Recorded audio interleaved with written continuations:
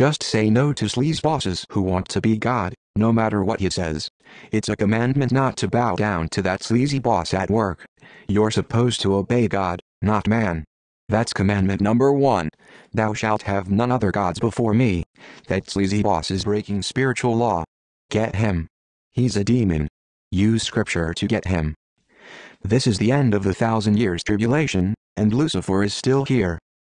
Predators are using hypnotism and the science of the mind against you daily. The Bible calls them demons. Practice psychic self-defense. Do not have sex. Do not eat meat. Read the Bible. Respect all life. This is Rome. Rome crucified Christ and created Christianity to cover up. Rome did not convert to Christianity. Rome compels.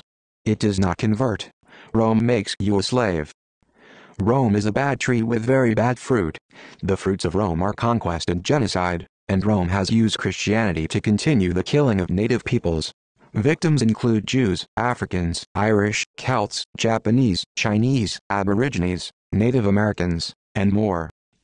The scriptures say, "Hide me from the secret counsel of the wicked, from the insurrection of the workers of iniquity, who whet their tongue like a sword, and bend their bows to shoot their arrows, even bitter words, that they may shoot in secret at the perfect. Suddenly do they shoot at him, and fear not. They encourage themselves in an evil matter, they commune of laying snares privily. They say, who shall see them? They search out iniquities. They accomplish a diligent search. Both the inward thought of every one of them, and the heart, is deep. But God shall shoot at them with an arrow. Suddenly shall they be wounded.